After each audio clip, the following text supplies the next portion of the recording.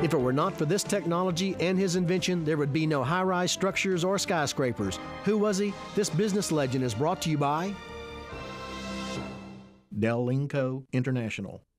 Elisha Otis changed the world by inventing the first safety elevator in 1852. Prior to this time, hoists had a serious fault of falling to the bottom should the lifting cable break. Mr. Otis invented an automatic safety device to prevent the car from falling. To demonstrate his new invention, he had himself hoisted to the ceiling in front of a large crowd, then ordered the cables cut. The platform held fast and the elevator industry was born. After Elisha's death, his sons Charles and Norton Otis continued to build the company. By 1873, there were over 2,000 Otis elevators in service. As the world urbanized and the age of high-rise structures and skyscrapers followed, Otis elevators continued to grow and prosper. Today, Otis is still the largest elevator company in the world with 1.2 million units in service and annual sales approaching $6 billion.